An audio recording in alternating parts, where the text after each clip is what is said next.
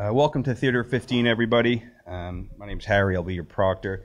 This was actually originally supposed to be a Rolling Stones reunion concert, but by popular demand, I'm happy to introduce Ivona-Alexandra here with the session titled Operation PZCHAO. And I'm going to hand it off to her. She can take it away. Let's give it a round of applause, folks. Thank you. Hello, everyone. Today, I'm here to say a few words about the research I did recently about a targeted attack that is based on rat components. I hope that at the end of the presentation, you'll find the information useful and you'll better understand the impact of malware. Please allow to introduce myself. My name is Ivona. I'm a forensics engineer at BDefender with 4 years of expertise in the Cyber Threat Intelligence Lab, and I'm also a master's student in information security. Who are we? Well, BDefender is a security product founded in 2001 with almost 2 decades of security expertise. It also operates a security delivery infrastructure of 500 million of machines in 150 countries. Also, you can find us in most of the top security products that also integrate our technology. And last but not least, we are a community of researchers that are very passionate about machine learning and artificial intelligence, and also our studies are integrated in our technologies. The agenda for today is quite simple. We are going to review some general aspects behind the case, then we are going to dive into some more technical details, and then we'll close with some conclusions. Some quick facts about the case. In July 2017, our threat intelligence systems has detected a number of packed samples disguised as legitimate applications that were flagged as malicious. At a first glance in our telemetry data, we have found a small number of hosts that were belonging to some IP addresses belonging to Asia. But after digging more into our telemetry, we have arrived at a total number of 10,000 institutions from technology sector, government, education, and telecommunications. Now, we'll take an in-depth look in the attack chain, the infrastructure used by the threat actors, along with the malware subdomains they control, the payloads delivered on the systems, and also some telltale signs that indicate the return of Iron Tiger APT. The threat actors behind the attack have control over 5 subdomains that host communication and control servers.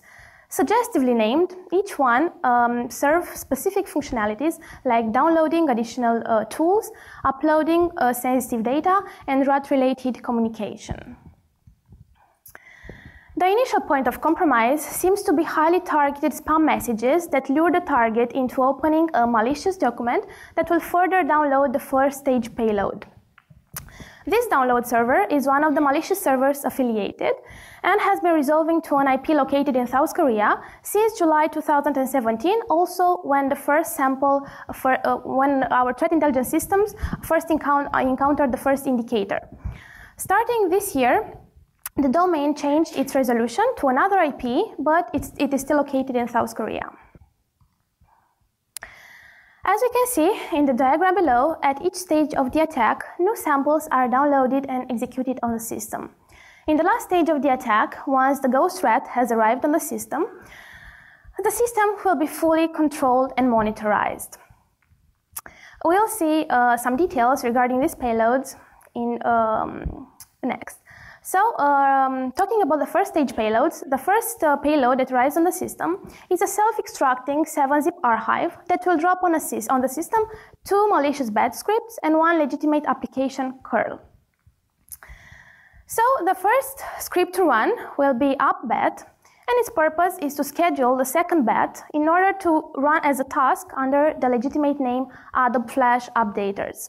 This task disguise is often used by the malware attackers in order to avoid detection of the security products.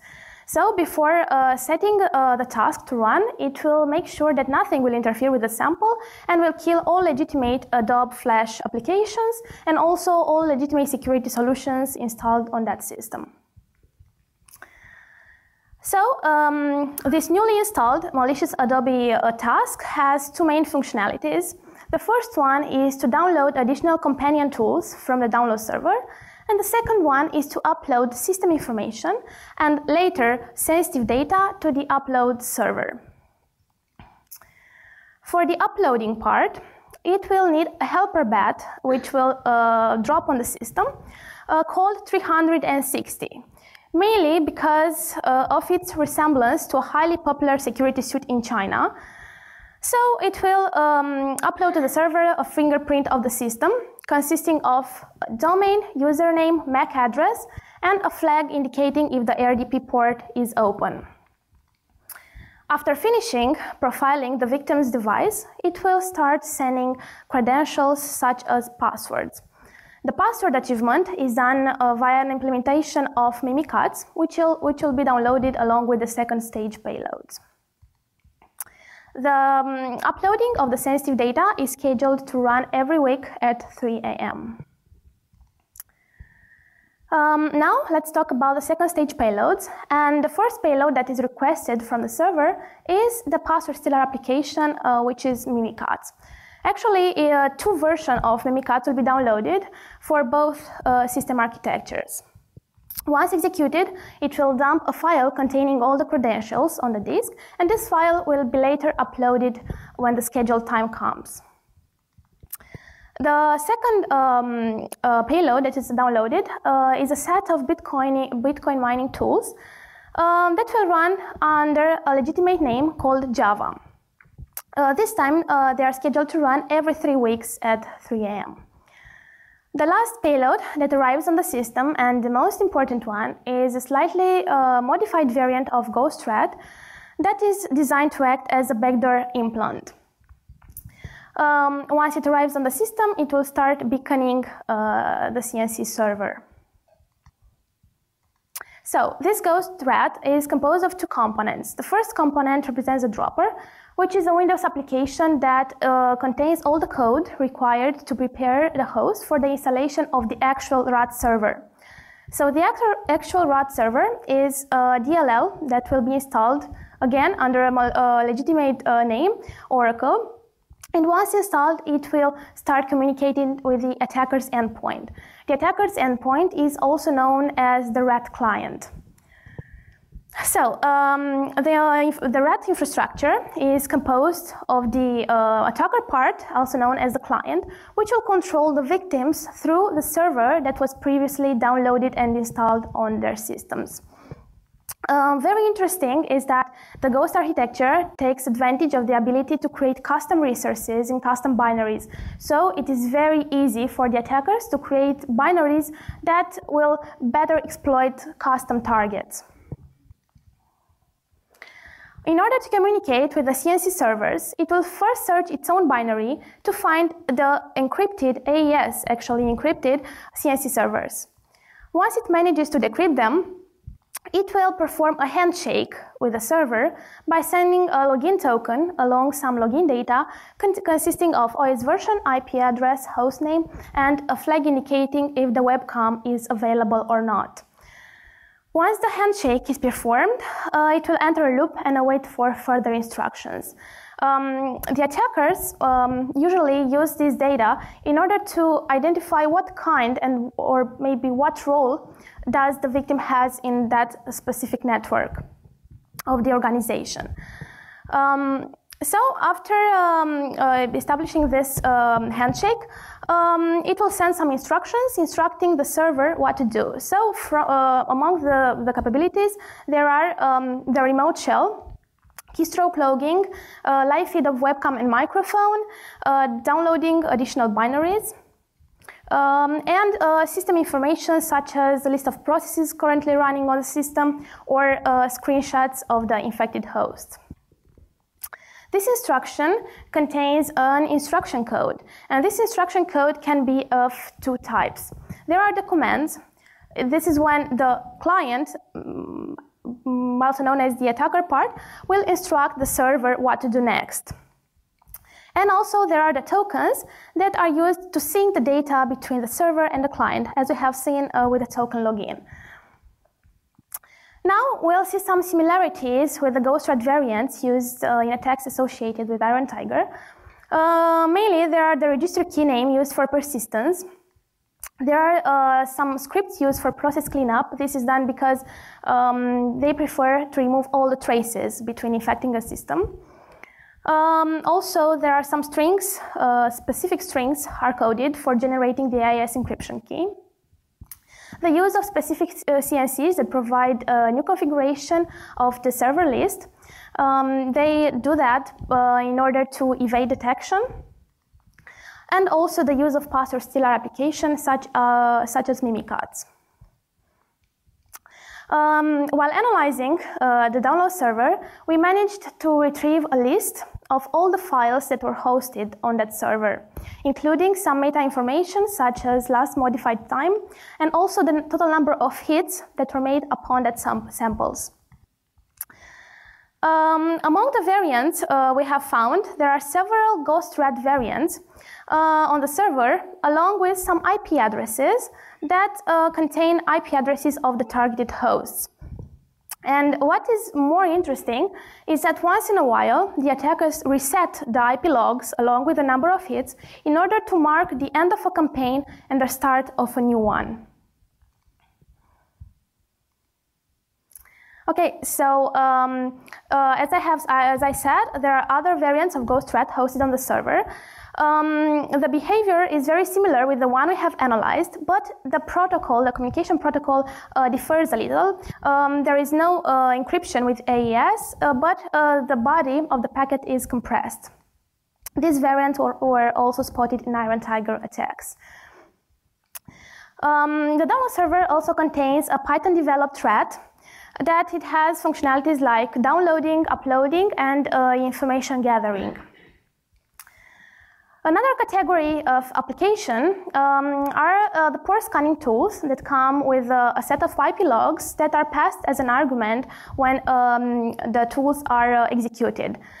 So the logs contain some subnet ranges, mainly located in Asia, that indicating that the attackers, prior to an infection, will scan the targets for vulnerabilities. So in the end, the hosts that will be infected are the ones that are vulnerable. To sum up, in the end, what is concerning is a significant number of targeted hosts or infected hosts, and what is more concerning is the big number of users that are unaware of this threat. Threat that has very powerful capabilities of espionage and also lateral movement mechanisms. And we can point that is a very close linkage to this affiliate group, meaning that they will come with more and more campaigns. Okay, so now some takeaways in case you want to check if your system is infected or if your system was a victim of such an attack. You should look into suspicious network traffic, malicious scheduled tasks, suspicious services and processes, or maybe high usage of the CPU. And because in most of our investigations, the attack vector begins with some spam messages, a very important advice would be do not open spam attachments. And also, another important advice would be to keep all your installed applications up to date, because if your applications are not updated, it would be easier for the attackers to infiltrate in your organization. And last but not least, use a security solution that would have multiple layers of protection so that the attacks may be stopped at least at one intermediate attack stage. For more indicators of compromise, you may check our Bitdefender technical blog, or if you want to check more of our investigations, you can check the white paper section. Also, there are some useful tools in case of a ransomware infection. More precisely, we have for some families decryptor tools that will decrypt your files, so you don't need to pay the ransom. Also, we provide a live attack map that registers all the attack that we see in the wild. Also, if you have any questions, please do not hesitate to contact me. I will be here today and tomorrow, but you can contact me through LinkedIn, Twitter, or email. Thank you very much.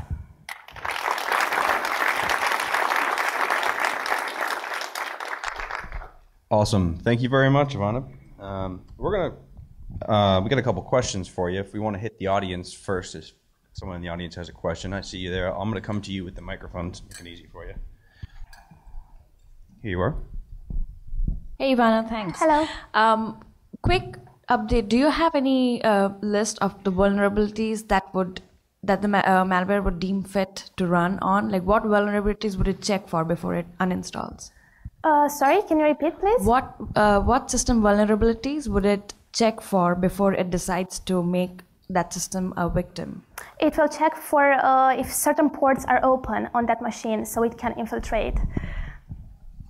A couple questions came in here off Slido, and while I make my way down to you, sir, I can ask you those. Did you evaluate this file using VirusTotal? If yes, what information was gained through there? Can you repeat, please? Did you evaluate this file using VirusTotal? If yes, what information was gained through there? If I check the VirusTotal platform, I couldn't understand. Okay, we'll move on to another question. Does it affect Mac users? No, it doesn't affect. Hi. I'm wondering, how did you get the list of all the files on the download server, including all the download counts? Because they use a HTTP server, so that is a trick in order to comment. It is oh yes, it is a directory listing. Yeah. Thank you. You're welcome.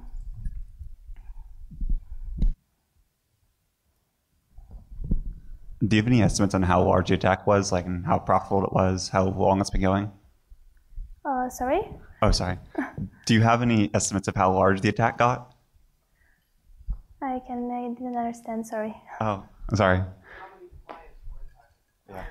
Okay, from our telemetry, we think that are over 10,000, but that there are only targets. We don't know if the attack succeeded. Any more questions? On my way.